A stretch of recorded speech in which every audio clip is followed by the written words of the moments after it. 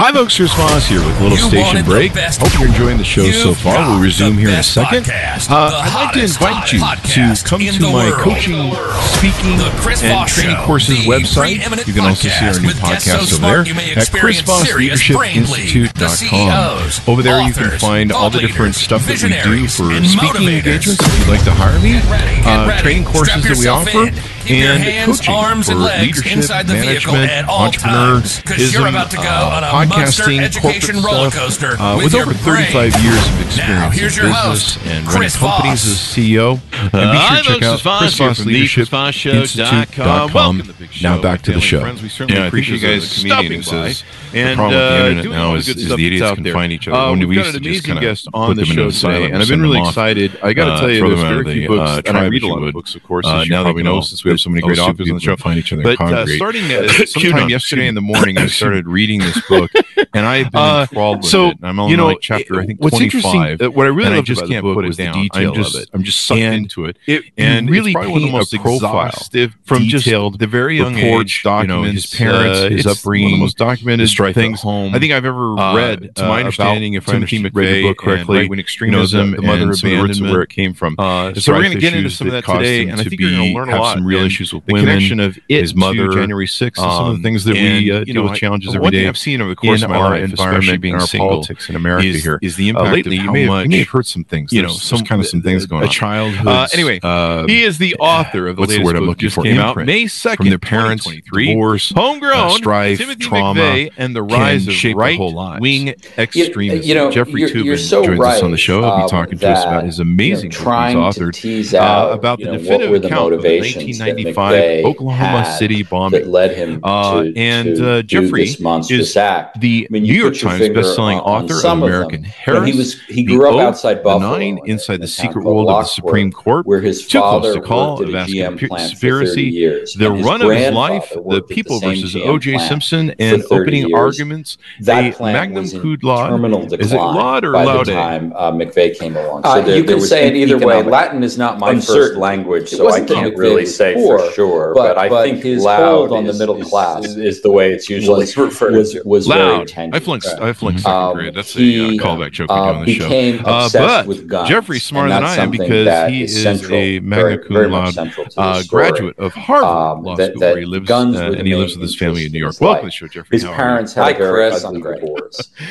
So give us any .coms. Where do you want people to follow you on the interwebs in the sky? Today, the best place to follow me is I was going to say Twitter, but are you allowed to say Twitter anymore? I don't know. Do we know what it's called this week? Of men who are very angry at women. It's at Jeffrey Toobin. He joined the army, whatever Mr. and was a successful soldier, but was there you also go. Those of you watching this 5 to 10 years from now, I always get the weird comments on YouTube. This is the week that Twitter turned it to as you said, he became a very dedicated listener. And of course, as you probably know, 10 years from now, I'd file bankruptcy. If you look at each of these individual categories, I'm going to get the comments on YouTube 10 years from now. It never fails. So Jeffrey, welcome to the show. Congratulations on the new book. What motivated written a lot of books? What motivated you want to write this one? Don't commit crimes. Well, but as my dad get the to make a long story unbearable, this is the story what I think is just a twisted, frankly evil back in 1997, all of that I covered the trials of McVeigh and Nichols. I want to say the bombing was in '95. But I wouldn't call it the imperfect form. Maybe moved to Denver, I wouldn't want to call it perfect to give it any nuance of being glorious. And I was fascinated by the story even then. The part of your book I was reading in the middle of the night when I go to the gym. I was reading. I got to the part where you talked about the victims of the thing. And you almost made me start bawling in the gym. It was moving to read that part of the book. In October of 2020, the famous photo that everyone's seen. I'm sure you remember. But it told the story and the humanity of that experience for what people went through. Plotting to kidnap and I thought that was moving and a good reminder for people to remember about. I got very interested in that case, and I saw that the suspects I struggled with had to do we're all affiliated with the Michigan militia. Now, when you have Terry Nichols, who was the second it's defendant, difficult lesser to defendant in the convey bombing that case, sort of was also affiliated. I was wondering about the connections, and I saw I that not only were they ideological, including the death of Bailey Allman, the McVeigh, the baby who died, militias, and the famous photographs that you mentioned, but some of the same people were actually involved. So I started looking one into that dramatic, and then just a few weeks later, January, someone who was trapped in the riot at the Capitol, and a woman who again was sitting at her desk, surrounded by 5 colleagues between the 90s and the just fell away in front of her, and I decided to take a look. And one of the things I always tried to keep in mind was that comprehensive book about each one of those the Oklahoma City bombing and it seemed especially relevant to me. Little fact, which was always meaningful to me. One question then and now. In there you go. The book, you know, that's the thing I really loved about the book is the parallels that you took and ran between the two. Well, no one knows for sure. Some of the same influences, some of the same radicalization, some of the different organizations are out there, the mindset of a lot of the same people. You know, you talk in the book about, you know, Timothy McVeigh's sort of short-term thinking mindset is the same as what goes into the January 6th. Take care of their injuries themselves, or they went to private doctors. I mean, the book is incredibly detailed. It's almost. I'm surprised you didn't, you know, tell me what everyone ate for breakfast, lunch, and dinner. It's that detailed. But so it makes it very engaging to where you're just you're deeply sucked into it because you have all the information and I just need to know. But I always thought that was a great tribute to people of Oklahoma City, especially the people who were in the Murrah building, that they had in a research area that I didn't expect in hospitals. Someone who's tried to take care of crime and trials for a long time in the aftermath, if they could leave the building on their own. Stephen Jones. There you go. And it was you detail about how. You know, we came together as Americans. I think the big significance too of the Timothy interviews with McVeigh, all of story and the bombing was it's one of several big events in our nation's history, at least my life. I think maybe that's why I feel impacted by it, and maybe most Americans too. But it was that moment that something happened that was so extraordinary on our own soil, and you knew when you woke up the next morning that life would never be the same. You know, after 9/11. I was able to, you know, all the different things that have happened to us over the years. You knew that we were never going to be the same. We were going to live in a completely different world, and new generations would never know what it's like to go to the airport, for instance, without being patted down. Access, right? To the documents. And one of the things about videos and audio relatively recent history was at the University of Texas. You don't remember, I certainly didn't remember. You know, all the stuff that's going on at the same time, and the fact that it has ideological evolution of right-wing extremism.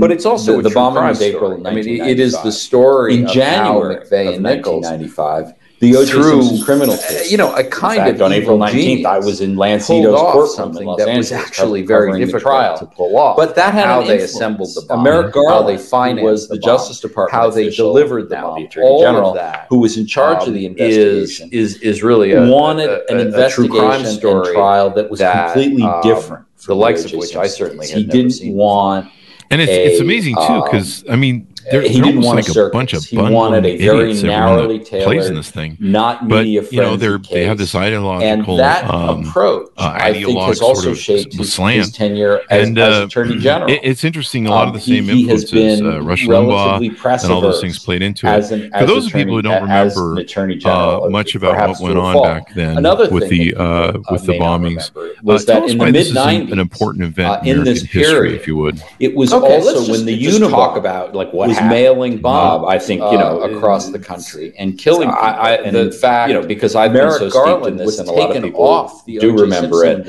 It's important for me to recognize that a lot of people, he was taken off the Oklahoma City investigation to try to catch the Unabomber. Didn't know. It was eventually caught the following year in 1996. On April 19th, but 1995, because of the proximity between the Timothy McVeigh and McVeigh, they've often been kind of looped together, little inlet on the driveway in the sidewalk in front of the Alfred P. Murrah Federal Building in Oklahoma City. and he lit a fuse Kaczynski, and then walked away. But not true of McVeigh. McVeigh was not a lone wolf. He was part of a movement. Bomb with he was also not anti-government. Fertilizer. He was against Bill Clinton's blew up about a third of the building. So I think putting things in the historical context, even though the 1990s aren't ancient history, I think it's important to recognize what was really going on the second floor of the Murrah at the same time. And 11 of the 19 children and you paint a wonderful profile of him, especially over his history, that you see in the same with January 6th. You see other people who are radicalized. We talked about incels, people who do school shootings, things of that nature,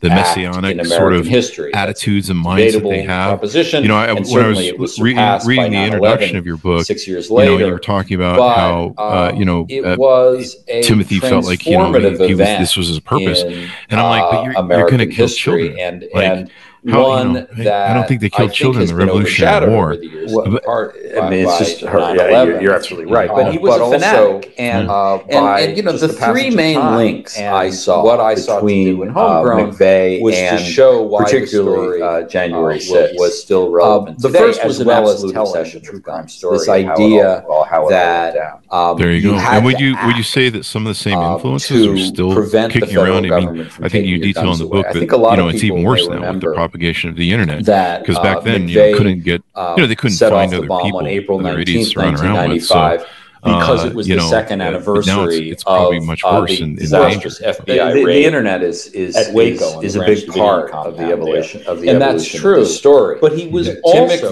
just as equally motivated by something that happened on September 14th, 1994, which he told Bill Clinton to sign the assault weapons. That always sticks with me. That was when I knew there was an army out there, but I just couldn't find them. Absolutely frenzied by the idea that the government shows and try to talk to people. His guns away. But he didn't have the personality January 6th to recruit others, and it's my belief that they both believe violence was justified really involved in the bombing conspiracy in support of their cause. But the big difference is, which was the most interesting and surprising to me, there was an army was this weird obsession with the American Revolution. Had the internet, idea that because allowed this broader radical patriots and mobilization, and as you look at the rebelled violently against the British subsequent years, whether it was the plot to kidnap Governor Whitmer, which was organized over private 1995 Facebook groups, or the mass shooting in we have El the Paso obligation and the right to rebel against the evil federal government.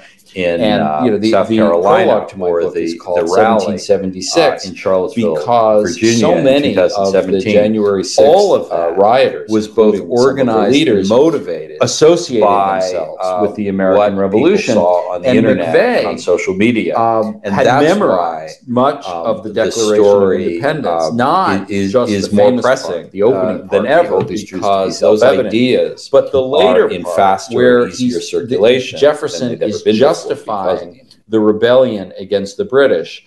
That's how McVeigh saw himself, as an heir of the patriots of the American Revolution, as did the January 6th rioters.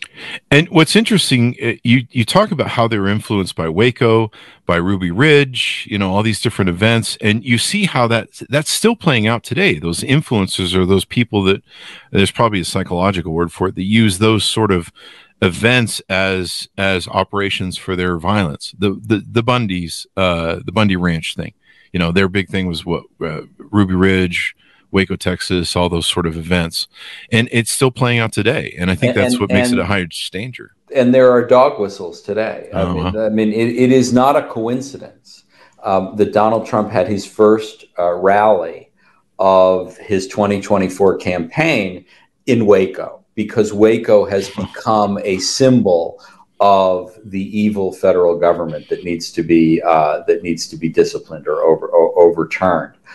As you point out, the Bundy Ranch, the Bundy Ranch people, and the book that inspired McVeigh was this novel called The Turner Diaries, about a right-wing rebellion that leads to the overthrow of the evil federal government.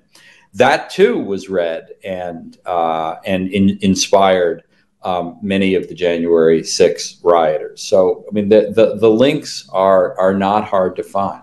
Yeah, and he gets the idea, Timothy does, to do the bombing of a federal building based off of that. He does. I mean, the Turner Diaries is really a remarkable. It's a horrible book, but it's very vivid. It's about how it's a novel. The conceit of which is that the federal government, has been taken over by an evil cabal of blacks and Jews, and the first thing they do is they pass a law called the Cohen Act. Very subtle there. That calls for the confiscation of all private firearms.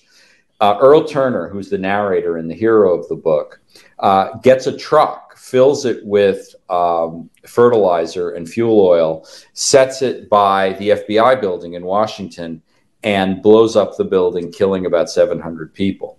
McVeigh very explicitly modeled what he did on what Earl Turner did in the Turner Diaries. In the book, it led to a full-fledged civil war against the evil federal government, and that's what McVeigh wanted. Fortunately, that didn't happen.